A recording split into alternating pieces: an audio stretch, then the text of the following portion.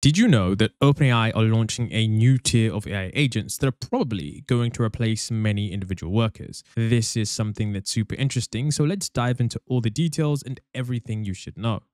So if you actually take a look at this article, it talks about how OpenAI is plotting charging $20,000 a month for PhD level agents, and the fact that they have told some investors that it had planned to sell low end agents at a cost of $2,000 per month to high income knowledge workers, mid tier agents for software development, possibly costing $10,000 a month, and high end agents acting as PhD level research agents, which could cost $20,000 per month, according to a person who's spoken with executives. Now, that seems like an absurd number for an AI tool, but this isn't the first time OpenAI has launched agents. And when we actually look at these prices, I think if OpenAI can actually deliver on their promise of actually having these agents be successful, then I do think that it is very possible that they could have agents that are at this level. Now, when we actually take a look at what these are, of course, you can see that there are three different tiers, from $2,000 to $10,000 to $20,000 per month. And of course, companies would have to justify spending that much in terms of, what they're going to do on those agents. So for me, I do think it is possible because whilst we think $200 is pretty expensive, and yes, it is for one person, companies willing to spend ridiculous amounts on AI are definitely going to be scrambling through the doors to get their hands on this kind of software. And remember, guys, this kind of software isn't just going to be an AI tool. For $10,000 a month or even $20,000 a month, this is going to be an AI agent. Now, remember, so this is where we, of course, have the taste of AI agents. And I'll say that because most people don't realize that deep research is actually an agentic workflow behind the scenes where you actually have AI research agents, you have AI evaluation agents, all working together behind the scenes to orchestrate a detailed report that you get at the end of your query. So if you haven't, understood, I didn't actually make a video on this at the time,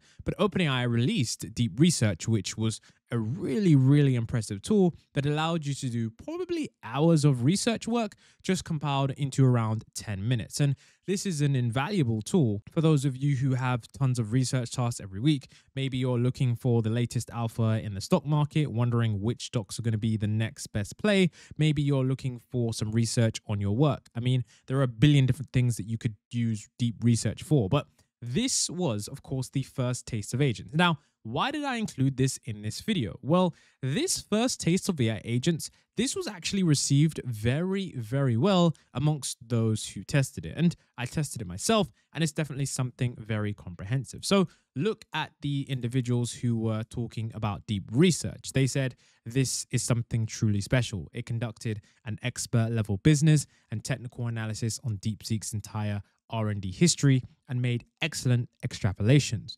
Not only did this person say this, if we look at what other individuals said, this singularity posts, you can see that some people said, I just used deep research for work and I'm in shock. I've given it 3 separate queries, arching at each one about detail, yada, yada, yada. And this is pretty crazy.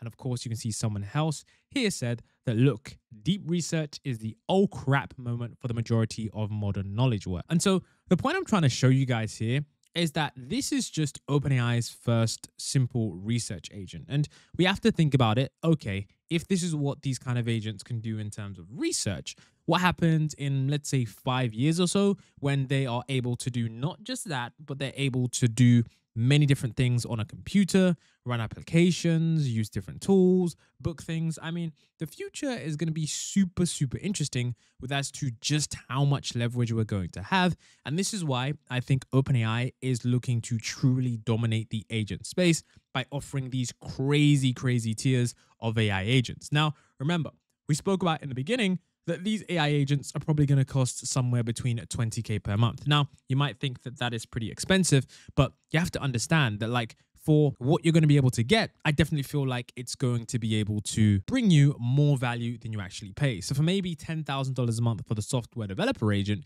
you actually get a bunch of different agents working in your company that are probably 10 times more efficient than an actual software developer, and it can be run at 24/7. And of course, PhD level research agents, I'm guessing that maybe they're going to be selling those to universities, to research labs that are able to help scientists find different things that they otherwise, would take them a long amount of time.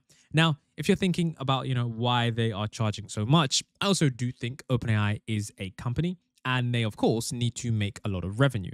They actually spoke about how, their 2024 forecast, well, it actually was 3.7 billion and their 2025 forecast was $12.7 billion. And they actually expect a lot of that to come from agents. Now, crazily, SoftBank actually did buy, I think it was $3 billion on OpenAI's agents. So they are super, super bullish. And I can imagine other companies going ahead and spending a large amount of money on OpenAI's agents, despite the fact that there might be some, open source tools that are going crazy on the market right now. I do think that OpenAI's brand name still holds a lot of weight. Now, remember, when we do look at agents, one of the things that many people have actually spoken about is the fact that if OpenAI does launch some kind of coding agent, it's probably going to be very similar. So they actually talk about the fact that OpenAI are going to release a coding agent similar to what Devin has. And I do wonder how OpenAI are going to do this, because one thing that people, do forget about OpenAI is that OpenAI aren't actually a model company, but they are more so a products company now, which means that, like, even though they make good models, their bread and butter is actually making these things into products that people actually like. And I think that's why a lot of people use ChatGPT.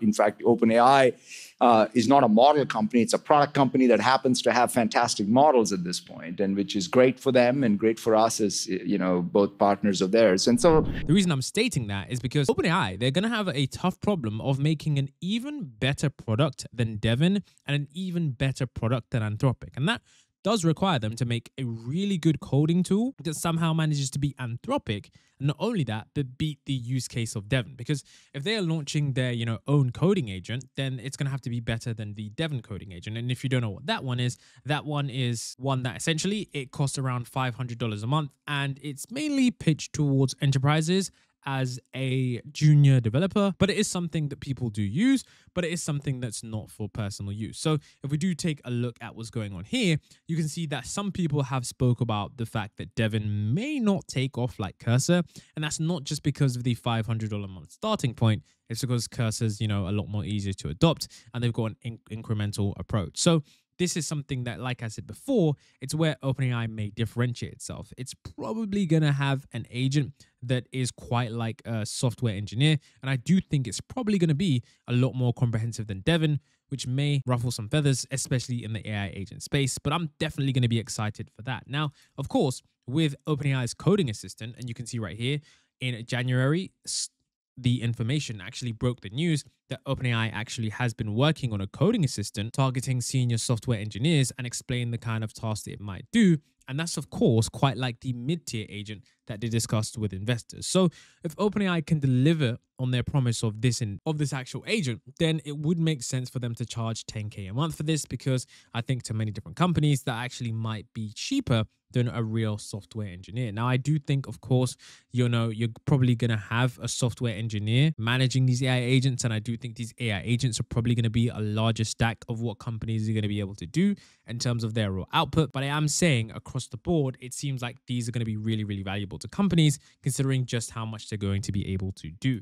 Now, in addition, you can see right here that it also points out the fact that, like, OpenAI is still unprofitable on the $200 a month tier. So it's quite likely that prices are going to be raised. And honestly, when I do think about the amount of value that you do get for $200, I don't think it is that bad if you are using AI all the time. I think the amount of value that you get from advanced voice mode to just talking with the models, to have them, research your problems. I think if you're someone that, maybe works in social media, content creation, doing research, and you're on the computer all the time, I think $200 a month for the amount of value that you're really getting, which is, let's just say, it's like mini AGI in a bottle, I definitely feel like it is quite valuable. But of course, if you're just someone who uses AI to play around with, it's definitely not something that is that valuable for you. But of course, everyone is going to be pretty different. So of course, you can see it says it stands to reason that customers would be willing to pay a lot more for AI that effectively does the work of a $200,000 per year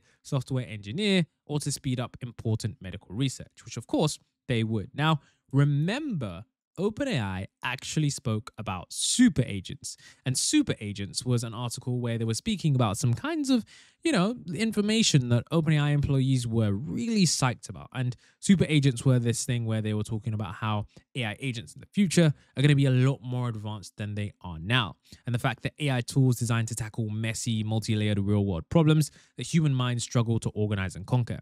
And these agents don't just respond to a single command, they pursue a goal. Super agents synthesize massive amounts of information, analyze options, and deliver products. So that's going to be something that's really interesting. And what happens when we take a look at this, you can see that if we have super agents, these are going to be AI agents that build from scratch. So imagine telling your AI agent, build me a new payment software. The AI agent could design, test, and deliver a functioning product, make sense of the chaos. For financial analysis of potential investment, your agent could scour thousands of sources, evaluate risks, and compile insights faster and better than a team of humans, which is really true. And master logistics, planning an offsite retreat, the agent could handle scheduling, travel arrangements, handouts, and more, down to booking a big dinner in a private room near the venue. And I think all of these agents, or at least some of them, are probably going to fall into this category. So remember the tiers of AGI or tiers of AI. I think a lot of these AI agents are probably going to fall into level 4 or 5, which are going to be, AI agent frameworks that are essentially just so many different AI agents connected together that can do the work of a company.